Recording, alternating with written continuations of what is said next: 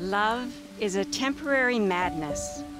It erupts like volcanoes and then subsides. And when it subsides, you have to make a decision. You have to work out whether your roots have so entwined together that it is inconceivable that you should ever part. Connor Quinn Pariseau, there was no particular moment when I knew I was going to marry you. Instead, I feel like I knew it all along, from the moment that I met you all those years ago. That feeling was there, that this was it, you were my forever. On September 6th, 2015, Caitlin sent me this text message. Quote, I matched on Tinder with this guy that I find to be absolutely gorgeous. And he is just so respectful and so honest, and he's so different. And I just appreciate who he is, and we just click. I just remember this feeling in my heart. It unlocked a door.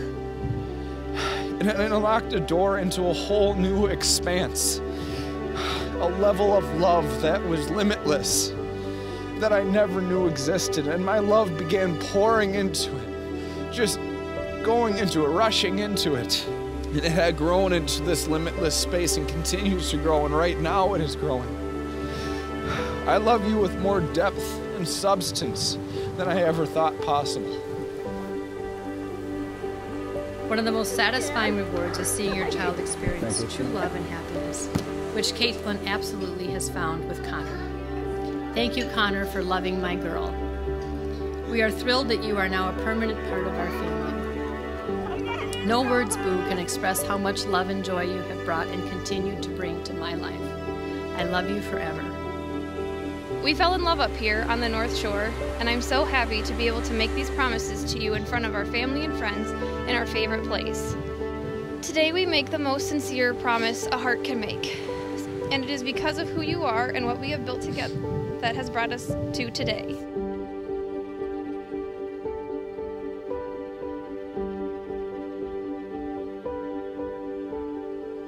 Marriage is a gift of God. It's given to us for the joy and mutual strength. A gift to those who enter it. Jesus is with us, blessing your wedding.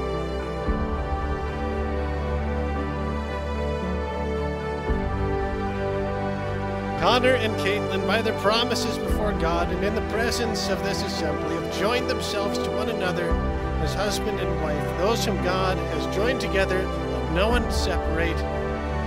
You may kiss.